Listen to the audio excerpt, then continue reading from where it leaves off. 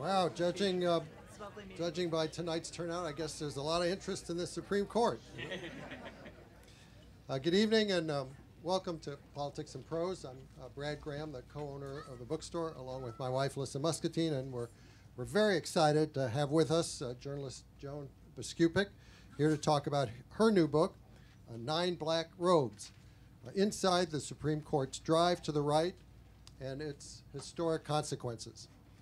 Joan, of course, is a longtime chronicler of the Supreme Court and a journalist who's widely viewed as knowing the court as well as anyone who's covering it now. She's been writing about the court and legal affairs for 3 decades, previously for the Washington Post, USA Today, and Reuters, and more recently as a senior Supreme Court analyst for CNN. Her experience, knowledge, fairness, and insight have shown not only in her journalism, but also in her expert biographies about some of the justices, including John Roberts, Sonia Sotomayor, Antonin Scalia, and Sandra Day O'Connor. In 9 Black Robes, Joan provides an inside look at the whole court and its sharp lurch to the right. This conservative transformation has been underway for a while, but as Joan documents in extensive detail, it has gone into overdrive with the justices nominated and confirmed under Donald Trump. And it's having profound consequences for the country on a range of issues, from abortion and voting rights to government regulatory power and the separation of church and state. Joan's book is fascinating and illuminating. It's comprehensive and even-handed. And no doubt many readers will find what it says about the court's current course very disturbing. Joan herself uses terms like off the rails, going backward, and laying waste to precedents in her blunt description of what's happening.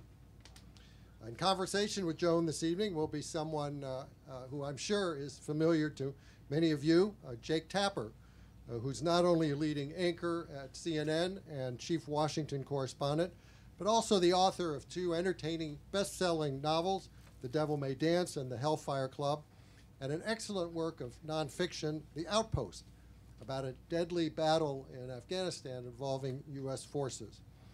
Jake's next novel, All the Demons Are Here, is due out on July 11th. So please join me in welcoming Joan Biskupic and Jake Tapper.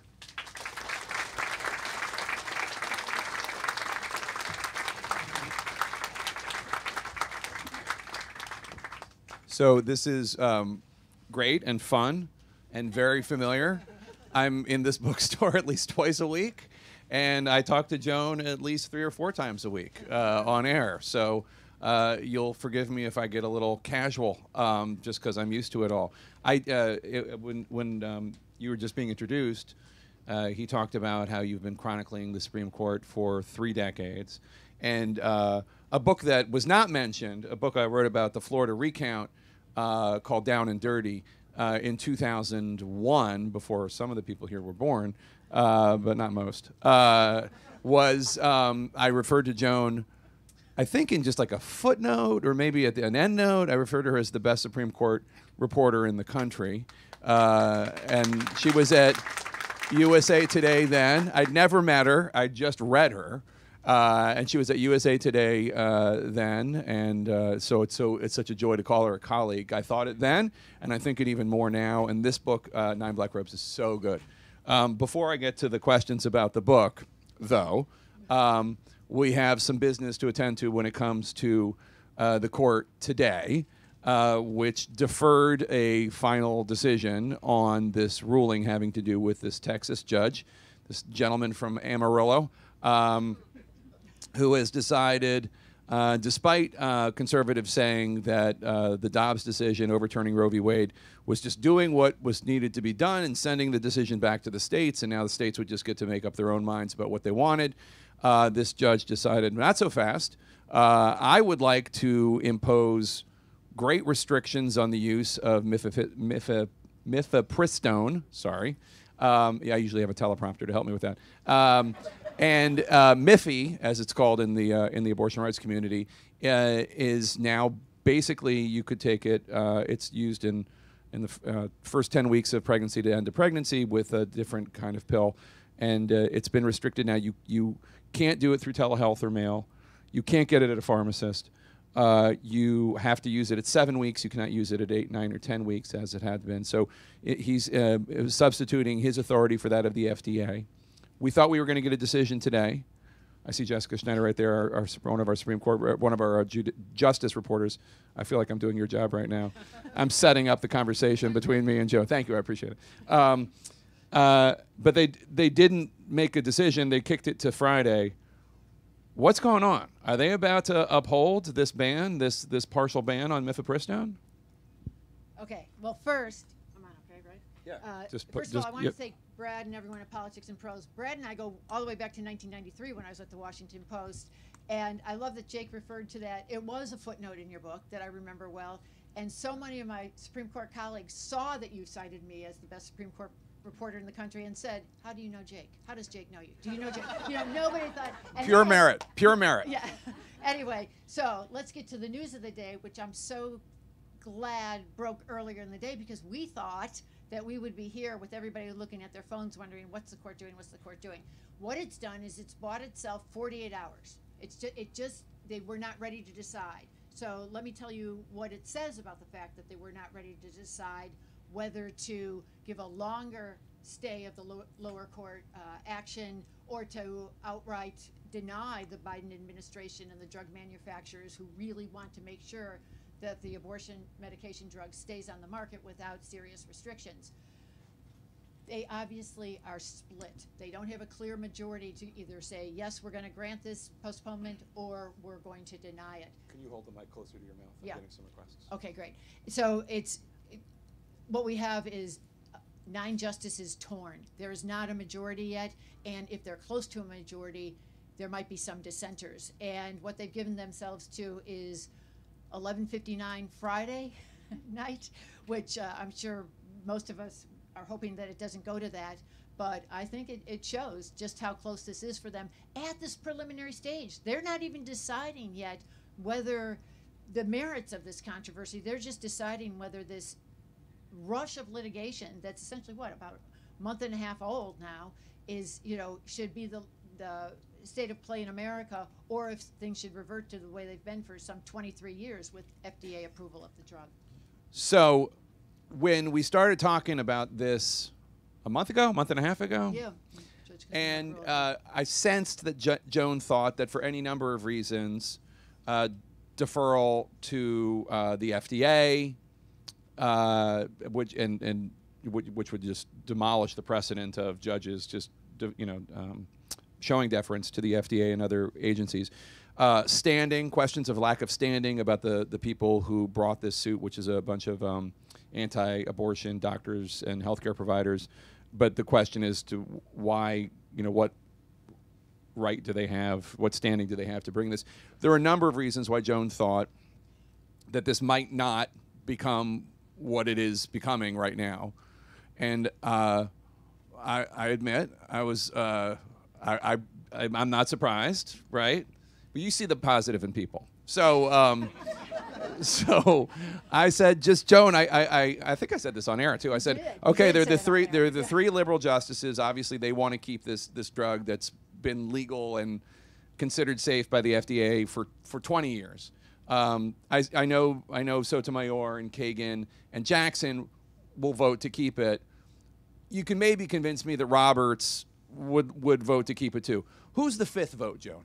Who's the 5th vote?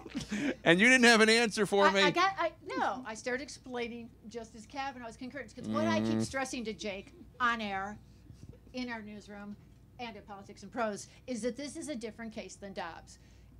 On June 24th, they completely eviscerated the constitutional protection for abortion, but they said, we're giving it to the states, and states that want to keep abortion legal can keep abortion legal. Brett Kavanaugh, who cast the key 5th vote, said, we are not outlawing abortion nationwide, and if you get rid of this abortion medication, you are effectively undercutting it in the states that make it legal. But so About that's the 50 vote I'm giving. about 50% of the abortions in the U.S. are done this way. Yes. We should say. We should know. Right, right. So she did say that, and she quoted Kavanaugh saying that last year.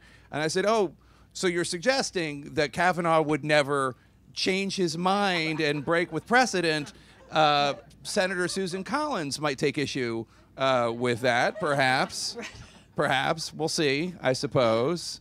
So I guess we'll see what happens. We'll see what happens, and I do have to admit that I do tend to hold out hope that they're going to reach some sort of compromise, just like I thought, as you know, that maybe in the end Chief Justice Roberts might have prevailed, and I was wrong on that. I was also wrong on the age-old question of would the Supreme Court ever overturn Roe v. Wade, and for years and years I said they never will because they would fear both the legal and political consequences, but this is a different kind of court. So I will be ready to be corrected if they undercut the FDA's authority, and we'll know the first step of that. You're not often wrong. I should know. You're not often. You're almost always right. But Chief Justice Roberts, I think it's fair to say, and this is what the book's about, so we'll talk about this now. He kind of lost control of the court, right?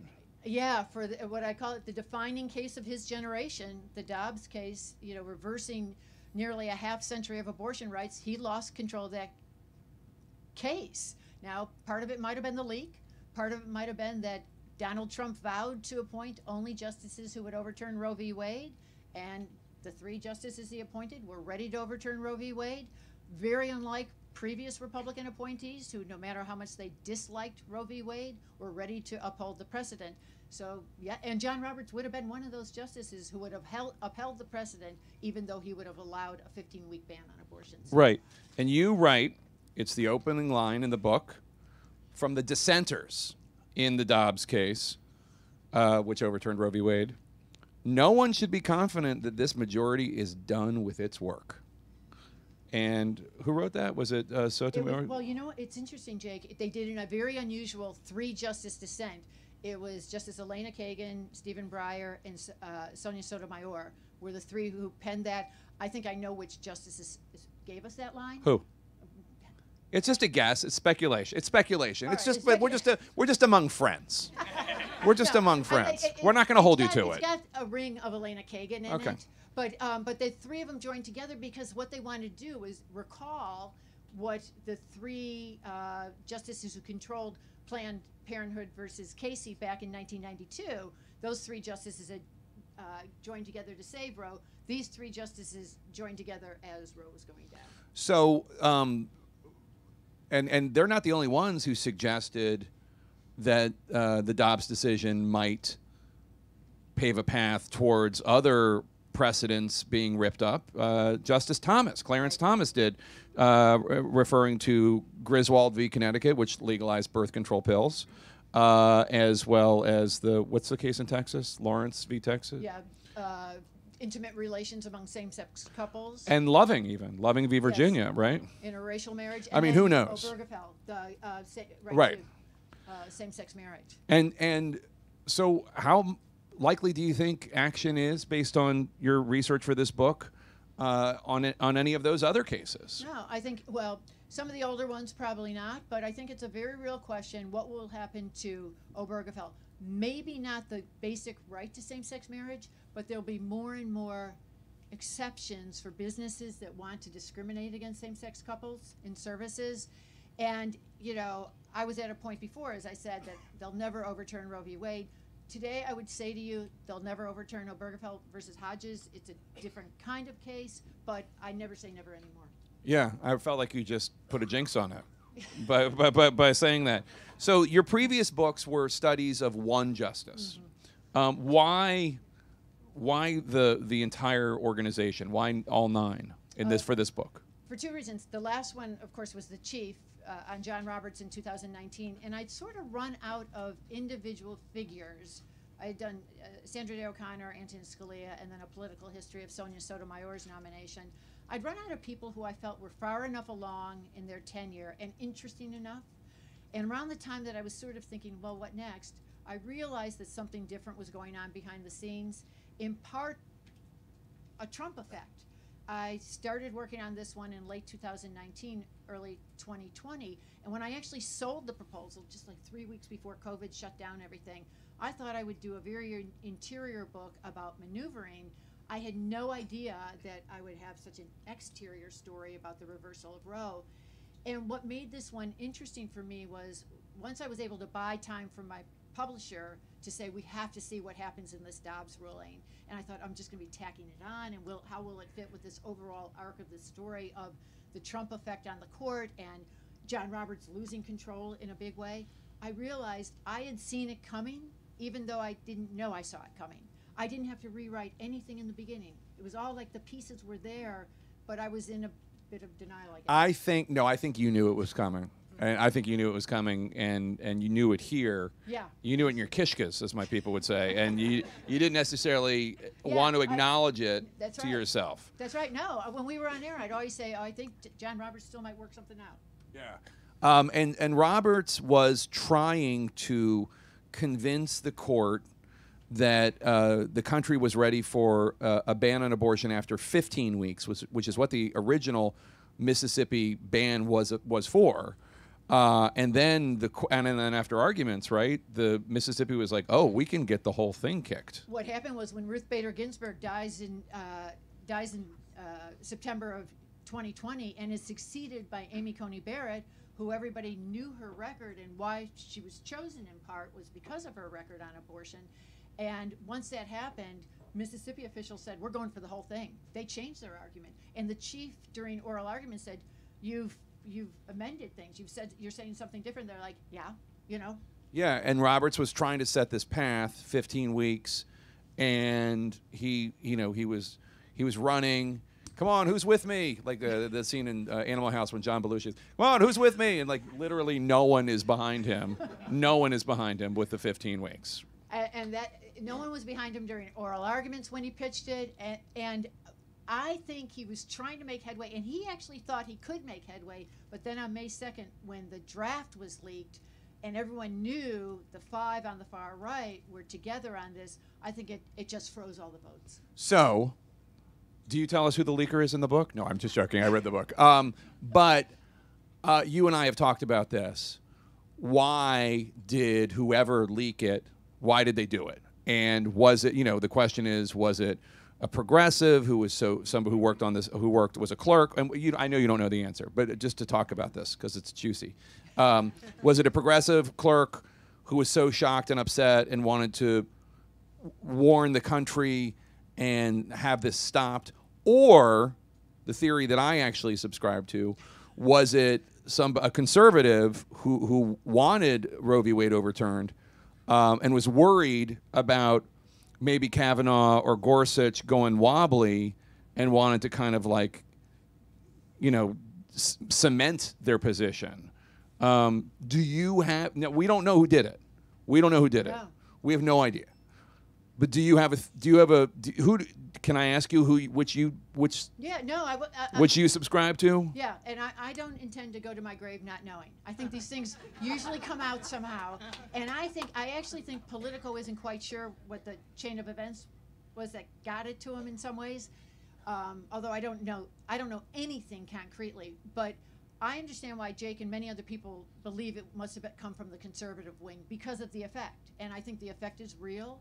That there's a good chance that Brett Kavanaugh might not have ever flipped over, but it ensured that he wasn't going to flip over when it was released. And so a lot of people say, well, doesn't it seem like it must have been a conservative justice or the spouse of a conservative justice or possibly just one of the spouses? Who knows? Yeah. Who knows who? They're all married. Or a conservative law clerk. But I actually don't think any of those people would have done it. First of all, they had other means, and they had the conservative side of the bench had already sort of leaked a bit to the Wall Street Journal, which had run an editorial saying, nobody go wobbly here. The Chief Justice is trying to make progress with Justice Kavanaugh and maybe Justice Barrett, so don't go over to that side. And I don't think it was it might have been an enraged liberal, but I still don't think it was a justice. I do not think it was a justice or a law clerk, only because these people are just so inside the lines kind of folks, and there were other ways that they could have done what they wanted to do. I think it was probably some combination of another full-time employee who maybe brought it home and somebody gives it to somebody else, and somebody smartly realizes the value of it and gets it to Politico. So Chief Justice Roberts thinks that the esteem that the public has for the court has gone down so significantly because of the decisions that the court has made. Do you agree with that? No, I think that has fed into it. I think people see the decisions and they think, whoa, they're reversing all this precedent. But I think it's more than that. What he has said when his colleagues raised the question about legitimacy is that, they still respect us, they just don't like our opinions. But actually, the polls don't show that that's quite right. A lot of the public believes that these decisions are much more politically charged than before. And when you see, as I said, Donald Trump saying, I'm only going to appoint people who will do this on Roe v. Wade, and it comes through, and the six Republican-appointed conservatives all vote a lot the same on the bottom line. There are some variations among them, I'll acknowledge, and the 3 Democratic appointees are all liberals. It has such a neat alignment that says to the public, these things, are reflections of politics. Right, and there haven't been, at least in recent years, we haven't seen, I think Breyer on occasion would rule in a more conservative, more moderate way on, like, especially some issues having to do with corporations or other famous, people, apostates like Souter or others. You don't see a lot of people voting in a way that's surprising. Yeah, they used to be much more unpredictable. And look at David Souter, who was appointed by George H.W. Bush, who gave rise to the chant among conservatives, no more suitors, was unpredictable. And John Paul Stevens, who was appointed by Gerald Ford in 1975, turned out to be, a lefty, relatively speaking. You just don't have surprises anymore. Yeah, although it is interesting that Gorsuch has become kind of a real champion of Native American rights in a way that wasn't predicted, I don't think. That's absolutely true. And I've tried to figure out why, because he is from he's from Colorado. He, as many of you know, he actually spent his teenage years here because his mother had been head of the EPA, the first female administrator of the EPA under Ronald Reagan. So he was here, but he comes from the West and has a real sensitivity to Native Americans. And he also, Jake, the other thing where you're absolutely right to say Justice Gorsuch will break off on some criminal cases also. Yeah. Let's talk about some of the other controversies going on right now with the court that might also have something to do with the lower and lower esteem that the public holds the court, in which the public holds the court, and that has to do with Clarence Thomas, Justice Thomas, not declaring a lot of things he is supposed to be declaring, whether it is extravagant gifts with his friend Harlan Crow, and I don't doubt for one second that Harlan Crow and he are friends, but extravagant, no, I don't, I really don't. I'm sure they agree on a lot of stuff, but extravagant gifts, and also there's been a number of violations of things that he didn't, and he's tried to say, oh, I got some bad advice, some people told me that I didn't have to do that, the kind of thing that none of us would ever get away with if we, my lawyer told me I didn't have to declare that $300,000 in my income tax. I made that up, that didn't happen. But does Roberts, well, I'm sure you haven't talked to him about this, but like, does he not see that maybe that's also part of the problem? And they don't have a code of ethics. They don't have a formal code of ethics. They say they follow the one that's in place for lower court judges, but there is no mechanism for, if any of you had a complaint about a particular justice and you wanted to lodge it and have it resolved in some way, you couldn't. And in fact, if you had put in any kind of complaints against any of the current 9 when they were lower court judges, as did happen with Brett Kavanaugh, the minute the person ascended to the Supreme Court, they would all be tossed. You can't even, there is no resolution process in place at all for complaints against the Supreme Court, the 9 Supreme Court justices. Okay, so many of you have probably seen the ProPublica stories on Clarence Thomas, the lavish trips that Harlan Crow had paid for, the private jets, the super yachts. that was one whole story, that Clarence Thomas did make a public statement on that, saying that he had gotten advice from some of his colleagues. He didn't name them, and people thought, well, maybe Justice Scalia, because Scalia used to take fancy trips a lot. You know, who were his colleagues? I think he passed away on one of those fancy trips, right? Yes. Yes, in February of 2016. But he used colleagues plural, and he said from judicial officials. That was one episode. And then the second episode that's come out through ProPublica's reporting is the fact that Harlan Crow had bought properties from the Thomas family in Savannah, Georgia, and, you know, they were able to improve the properties. The mother's still living in one of the houses, and that he has not paying rent. She's not paying rent. Correct. Yeah. Correct. And there's some questions about insurance and taxes and things like that. But the point is that that was another thing where the Thomas family, and Clarence Thomas specifically, benefited from Harlan Crow's generosity, and that wasn't reported, and he has acknowledged apparently that he should have reported that. So when that story happened, I went on one of my favorite websites, which is newspapers.com, where you can go back hundreds and hundreds of years and see the actual page of newspaper. And then the name is escaping me right now because it's evening and I'm tired. But who is it in 1969 that was basically kicked off? Abe Fortas. So Yeah. Abe Fortas, pardon me. So Abe Fortas had gotten a loan from a financier, a friend, who also, like Harlan Crow, did not have any business before the court, but unlike Harlan Crow, was under federal investigation. And the shame was such that Fortas basically was chased off the court. Yeah, and that is so different because Earl Warren, this was such, you know how the Democrats are with timing on justices and judges? This was perfect. You know, okay, Earl Warren wanted to leave the court in a way that Richard Nixon couldn't appoint his successor. He tells LBJ he's going to be going. LBJ tries to elevate Abe Fortas, who was then an associate justice, to be chief. Well, that ratchets up the stakes among all the people who either don't like LBJ or don't like Abe Fortas. So this financial deal became much more of an issue. And Earl Warren, who was Chief Justice at the time, who actually, you know, would have wanted this all to resolve itself a little better so that Nixon wouldn't appoint his successor, kind of also helped give the nudge to Abe Fortas. So it was just a different kind of time. The politics all aligned against Abe Fortas, whereas at this point, you haven't heard any of the Republican members of Congress criticize Clarence Thomas, have you? No. Romney said something about it. Oh yeah. Romney said something about like it stinks or something like that. Something like that. Don't quote me on that. But yes. So I mean, then what happens is it's always the asterisk, but except for Mitt Romney, it's always yes, right. Now that Cheney and Kinzinger are gone, it's just it's poor little Mitt. Yeah. But then what happens is this whole Abe Fortas debacle. Not only does it makes him the only justice who ends up getting pressured to leave the bench, but then Nixon gets to appoint Earl Warren's successor, and that's how we get Warren Burger.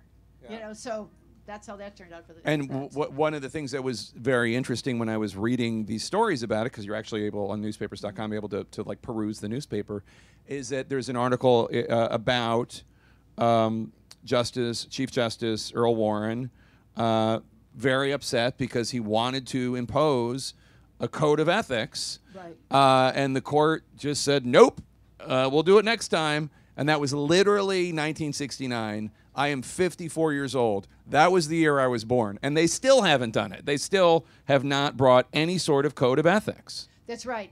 And the Chief Justice wants a code of ethics. But this isn't like a case. You can't basically say we're voting 6-3 for a code of ethics and 3 people won't abide by it. So he needs unanimity. And I'm just wondering if this is another episode that's going to fade. Of course it will. And the other thing is that when they were doing the leak investigation, they didn't allow the FBI or MPD, the DC cops, to investigate who did the leak. And it's not clear it's actually a crime necessarily, but it was the marshal of the court.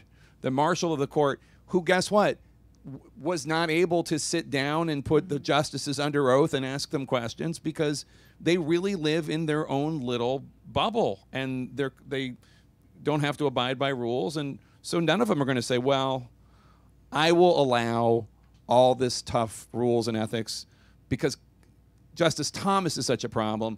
I am willing to accept this for myself as well. Why would they do it? They're having fun. They are. They have a pretty good life up there. You know, they can just shut themselves off from people, and they can presume that this will blow over like everything else. And what Chief Justice John Roberts has said in the past, he isn't saying this out loud right now, but the only way to get rid of us, impeachment and conviction, just like what would happen to the president. And he has said the one thing that people should know about the justices is they are not like politicians. If you don't like the way we rule, that's basically too bad. So tell us about some of the horse trading that has gone on behind the scenes, because I mean, we all know that they really all do defend each other. We saw this when Ginsburg and Scalia were very close friends, would go on trips together. But beyond that, they really generally defend each other. We've seen some friction recently. But tell us about the horse trading that you go into in the book. Okay, so there are 9 of them, and they will often break off and have certain pacts. And what I documented in the book on the Chief Justice's multiple switched votes in the Obamacare case, and then in this book I show how the Chief and Anthony Kennedy worked on 2 gay rights cases in tandem, and this was just 2 years after Justice Kennedy wrote the majority opinion, a 5-4 case to declare same-sex marriage constitutional, and Chief Justice Roberts used his first and only dissent from the bench to complain about that, and just said, just who do we think we are that we would impose this on people? This is something for state legislatures. And what he did, though, is he realized that he can't be against him, he's got to join him to have more control, and the person he wanted to work with on subsequent gay rights cases was Anthony Kennedy. And they broke off and made a deal on 2 cases that I document. And what I say in the book is that sometimes other justices might know about these pacts between their colleagues.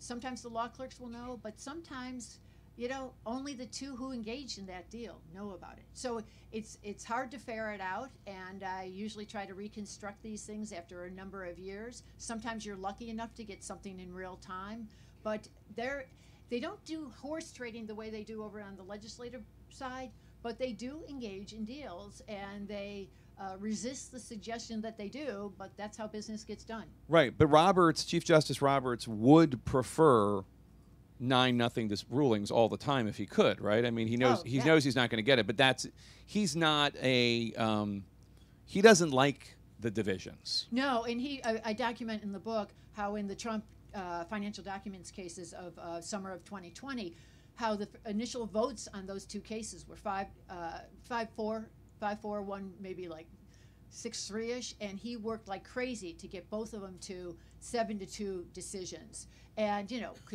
cajoling his colleagues, just trying to make them come together, because he did not want, in these major cases involving the president at the time in such a polarized atmosphere, to be so sharply divided, when earlier cases on separation of powers, like the Nixon Watergate tapes case and the Clinton v. Jones case, that those at least had been unanimous, and he was trying to get as close to that as possible. But Justices Alito and Thomas were not going to play, but the others did. Well, we're likely going to see soon-ish a 6-3 ruling in the Harvard and the University of North Carolina cases, and the Supreme Court, in all likelihood, is going to rule, led by John Roberts, is going to rule against the constitutionality of universities using affirmative action in college and higher education admissions, right?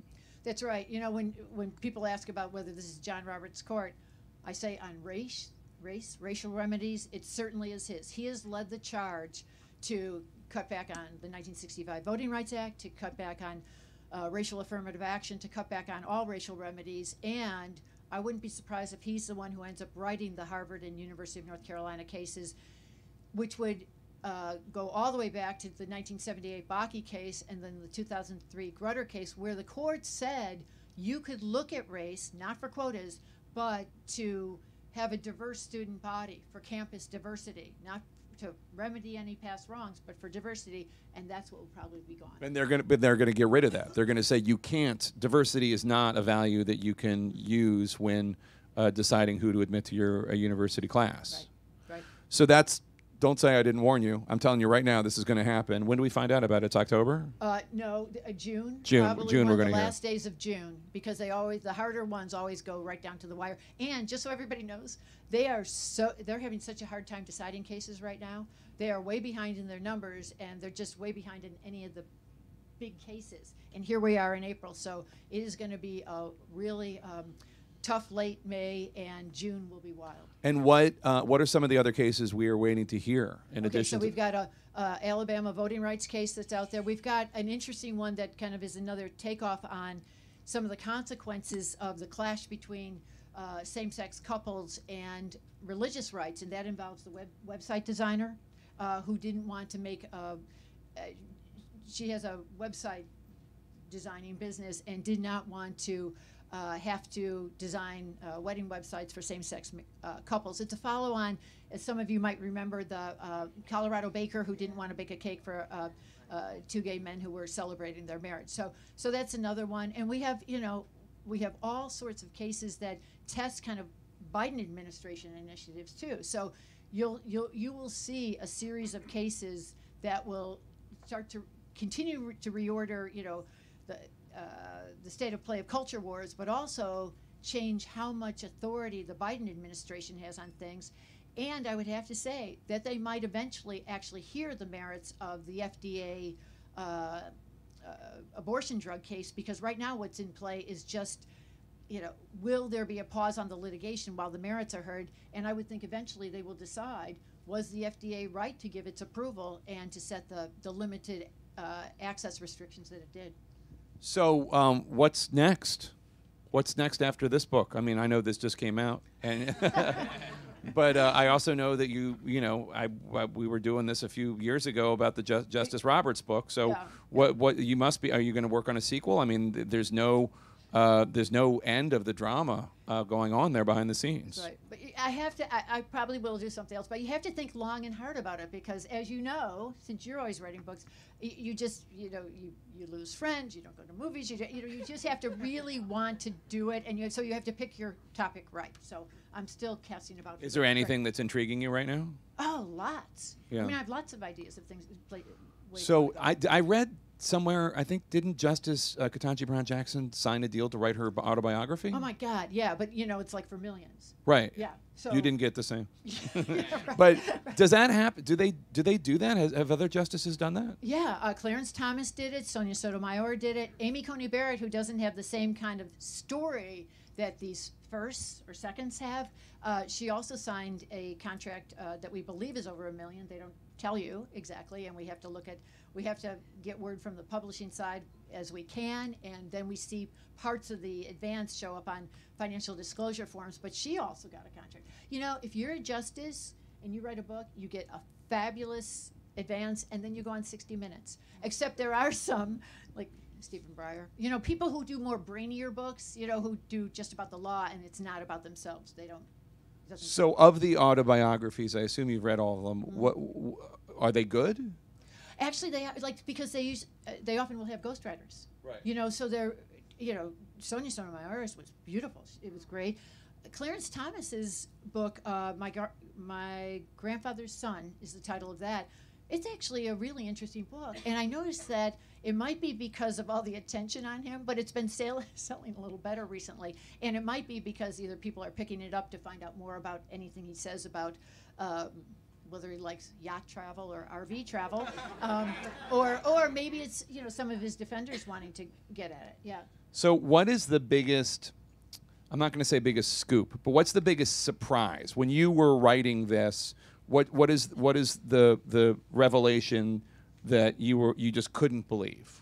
Well, some of it a lot of it I turned over to CNN as I was right. You were right. on it. Yes. Yeah, because I worked for them and I wanted to turn it over. But it's amazing how much people forgot was on CNN Digital and on TV, and people are like, "Wow, I didn't know this." So yeah, so it's some of the vote swaps on the gay rights cases, the RBG getting kicked out of her chambers, and just how intertwined RBG's staff after her funeral. After she passed, they kicked her staff out that, quick. And it's not just that, but I would say that moment of how much her death on September 18th, 2020 was so intertwined with the court's acceptance of the Dobbs case, because if that had come up just even 3 months earlier,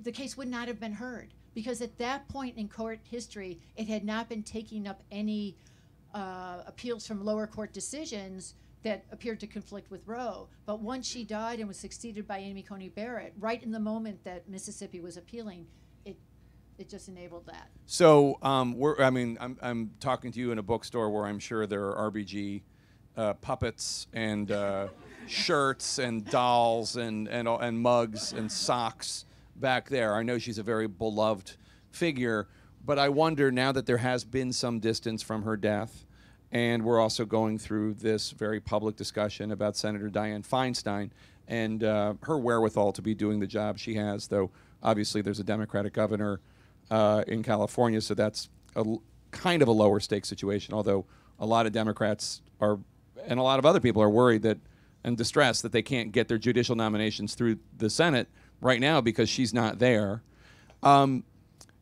For the fans of RBG, for her former clerks, for her fellow justices, is there a rethinking of, boy, I wish she had taken the hint during the Obama years and retired? I'm sorry, I don't mean to be crass about it, but No. it had a big effect that she stuck around as long as she did. It did. And there has been, and one of the other things, speaking of things that I found out that Obama had invited her to the White House for lunch back in 2013. I'd gotten a tip about it, so I went to see her and I said, "Is this true?" And you could just see the gears in her head going, and I could tell she was thinking, should I acknowledge that or not? I don't know. And then she said, "Well, I suppose you could see the White House logs of who went in." And I thought, maybe not, but I'm glad you're about to tell me. So she told me all about this lunch that I later found out was exactly President Obama's effort, but then he couldn't quite say it out loud. What are you going to do? Now, she was 80 at the time, Jake. She was 80. He invites her over. But also already had beat cancer once or twice. Yeah. I think her first cancer was in 1999. Then she had one in 2009. It was before the lung cancer and, of course, all the other things that have happened. But she had already had two very serious cancers, and she had survived them. And he tried to see. He had a Democratic Senate at the time. And he tried to see, will she go? And I asked her, I said, "Do you think he was fishing?" And she said, "I don't think he was fishing." I said, "Why do you think he invited you over?" And she said, "Well, I think because he likes me. I like him." So, but so many people who do still love her memory do second guess her decision to stay just because of what has happened. And she got so close. September of 2020, if she had just made it to January 18th, instead of September 18th, and she'd be right on the cusp of January 20th, and that would have been it. I don't want to hog all the time. I know this is a very smart crowd, a very smart audience, so there's a microphone right there. I will ask you to come so everybody can hear if you have questions. I prefer to have it be boy, girl, if possible, just to spread the love, but we'll start with a boy. Go ahead, sir. On the horizon, do you see any mechanism that can stop this cage match between the two sides? It seems like, just like the House of Representatives, where they're operating in a different universe, and the dissenting opinions from one side are so insulting to the majority and vice versa, and they obviously let the opinions go out that way without any modification to address the concerns in the competing opinions.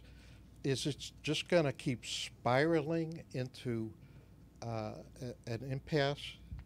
Well, I think that tempers can be tamped down at certain times, not in June, so I think it's only going to get worse in that regard. But I read a really interesting study that some professors up at Yale did about the future of the court based on the ages. Now remember, the Trump appointees are really young.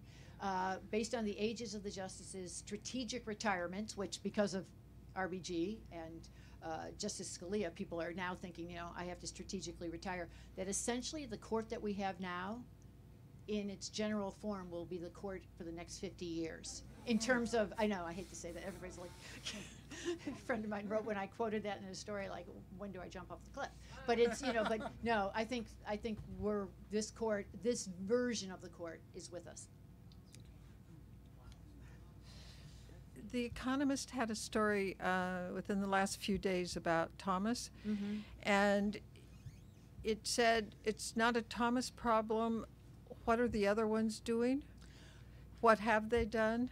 I wonder if you'd comment on that. I will. I don't know. You don't know what you don't know when it comes to the court. And I think probably Clarence Thomas's trips are really attention getting because they're to all these great places across the globe on this super yacht and private jet. But I don't doubt that there's a culture. There's a culture of non-disclosure there. So I would be willing to believe that other justices might have similar situations. You just don't know. And the thing is, it's hard to find out unless you get a tip from someone who knew that Justice Scalia was always at a certain hunting lodge, because they don't have to disclose. Is it, just to do a quick follow-up, Yeah. Is it not true that the House and the Senate and the President could pass legislation requiring some sort of disclosure and code of ethics? Could they not do that? They could do that. Now, here's the issue with that. And they obviously have these kinds of codes of ethics for themselves. We all know what kind of junkets they're always going on. And the basic law about disclosure is a post-Watergate law that applies to everyone. There has been skittishness on the part of some members of Congress because of the separation of powers issues. And I think what they've thought at times about is maybe tying part of the appropriation to the judicial branch to some sort of reporting. Or what they want is for the court itself to try to self-police, to have its own ethics code. And the chief used to say, we will, just wait. And as you say, that was 1969, right? Yeah, that was Chief Justice Earl Warren. Yeah. Earl Warren. Yeah, so they could, but they won't. Go ahead, sir. I was just wondering, what are our chances of getting like court expansion or court reform? Seems like the court especially needs it now, and compared to the history of it, like where. A lot of people, progressives, have wanted either term limits or court expansion. But I have to say, when President Joe Biden is against it, and many members of Congress are still such institutionalists that they're against it, I just don't see that in the cards. Because you could add to the number of seats just by congressional legislation, because Congress can do it. It's been as low as 5, as high as 10. We've been at 9 for about 150 years. So that Congress could do, but you don't see that. I mean, you see proposals, but you don't see them moving.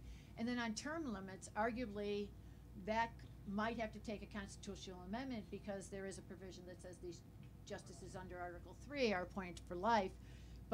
And I actually think the term limits idea is something that could be workable, but you just don't see the people who would be in charge of pushing that through moving on it. I mean, they won't do term limits from themselves. Yeah. Right? I mean, it's tough to make the argument, well, the Supreme Court should have term limits, and I've been here for 75 years. I was surprised that Justice Thomas commented at all on his issues. He's done it twice now, which, what do you, I have 2 questions. One is, what do you think that's about? Why doesn't he just keep his mouth closed like he's been doing all this time? And the other question is, he did say he got help from aides.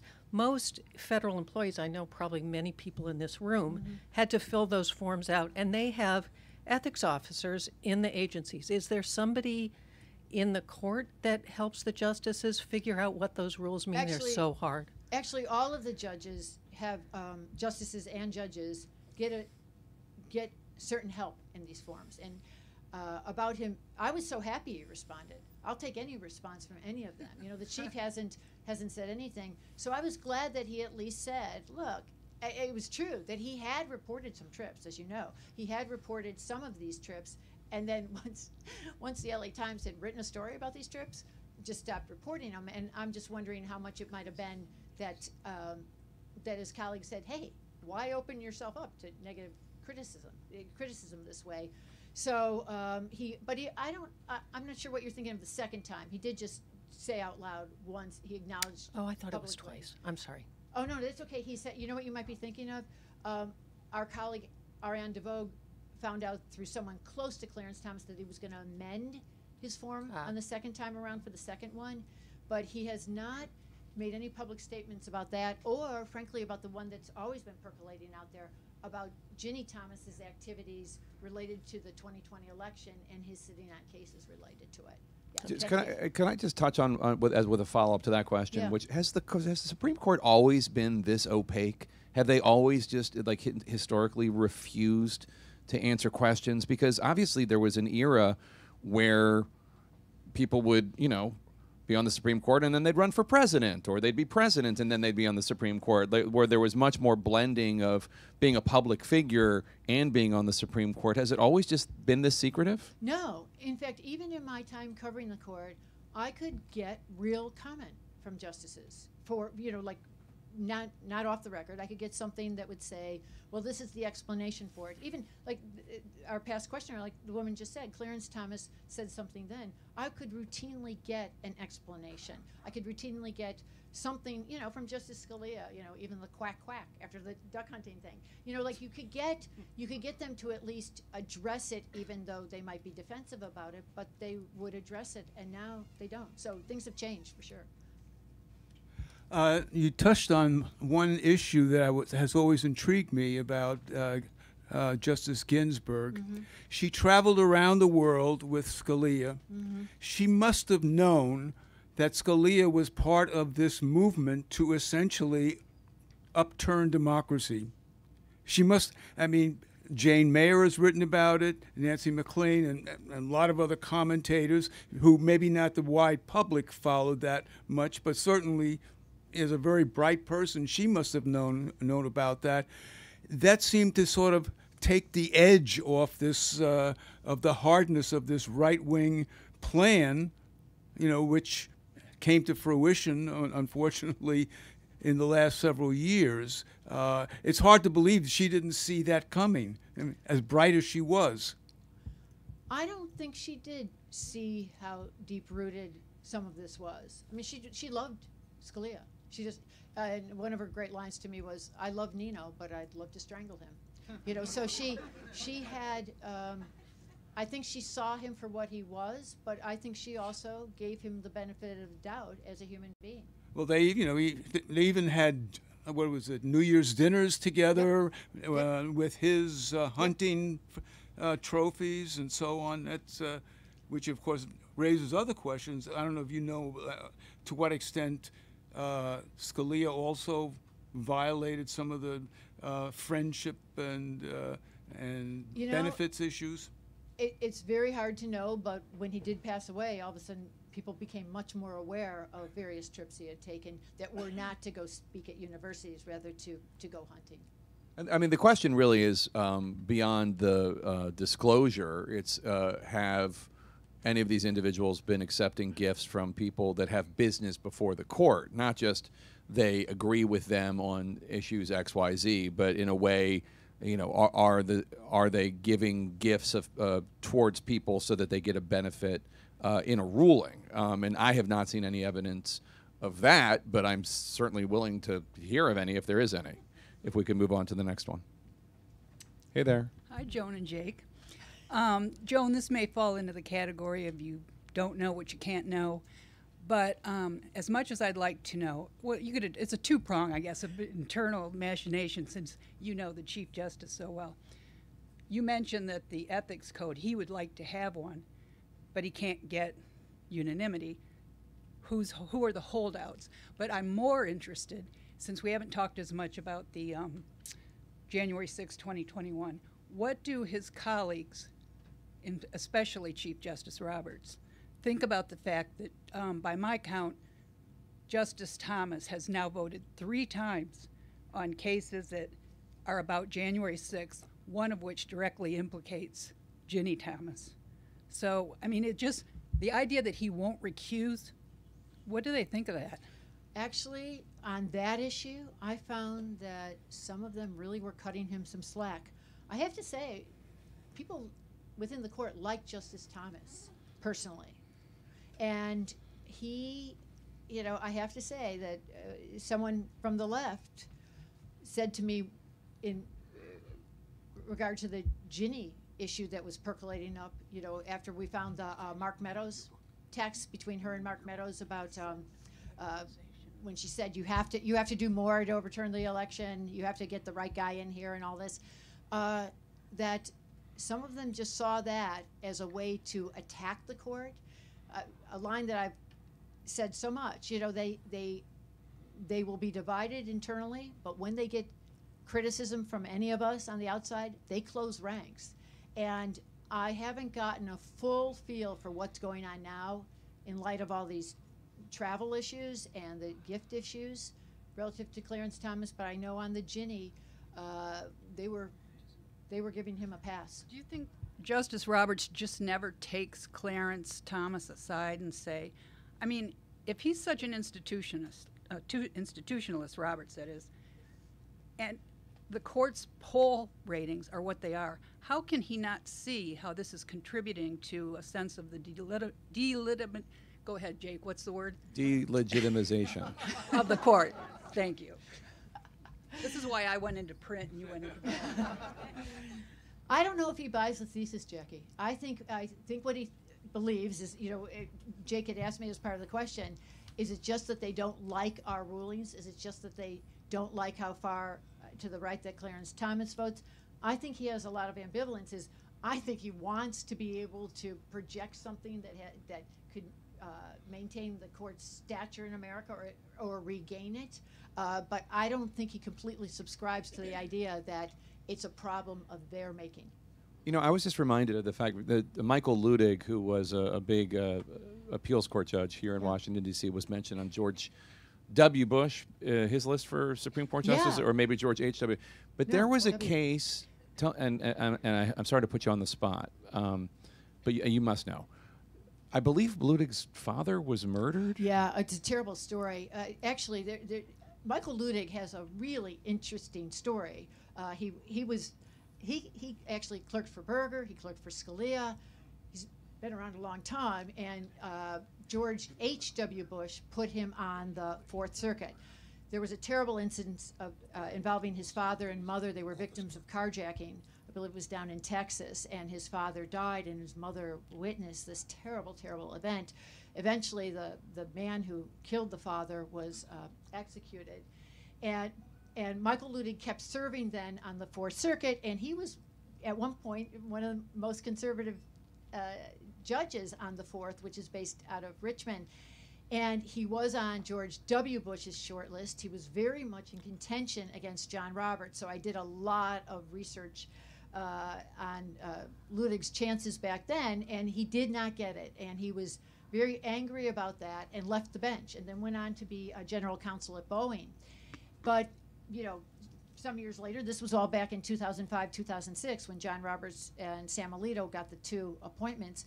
He has really changed sort of his voice in the public sphere as someone who is very critical of the Supreme Court, very critical of Donald Trump, very critical of election deniers and people who would challenge democracy, and just cutting such a different figure now. And one of the reasons I bring it up is because one of the reasons I bring it up is because I believe that the case, the capital case from the guy, the carjacker, went to the Supreme Court, and I think a couple justices recused themselves. Well, you have a good memory. That's exactly what happened. Because they're friends with Ludig, right? Yeah. Well, what happened was not just were they friends with Ludig, but Ludig had worked with them when he was in the connected to the administration and judge picking for George H.W. Bush.